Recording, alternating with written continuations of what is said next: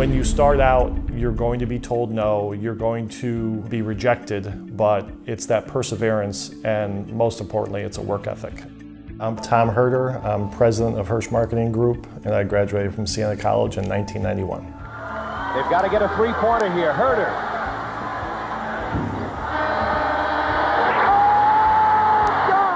When I was first graduated from Siena, I played basketball for a short time period, but then got into the insurance industry, kicked around in that for 3 or 4 years, and then started to work at a small company, and then realized the small company, I couldn't control my own destiny, so I started on my own in September of 2001. From that point, worked out of my home for 3 or 4 years, and then grew into a warehouse fulfillment business that is now a 50,000 square foot building, and close to 20 people that work for me in different capacities. So, Huerter Marketing Group, it's a marketing fulfillment company that has evolved into an IT support company. The customers that I deal with, they're very good at manufacturing and shipping out their own product, but what finishes last is their ability to ship out their marketing material to support those sales. In a timely manner, we ship material out that perpetuates their business. We do the warehouse fulfillment, we build the websites where thousands of people order from.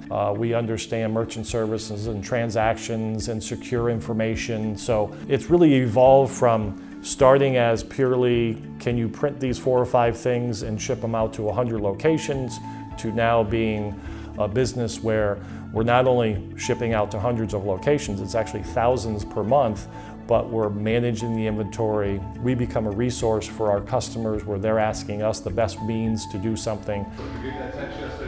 You know, I don't think one person achieves anything without some type of help. Having a spouse, and my wife Erin, having her support. I remember that at the time. We had 2 kids, so that was a big deal for us. We had a mortgage, just going cold turkey, literally making 0 money, deciding to start a business. It's a big leap of faith.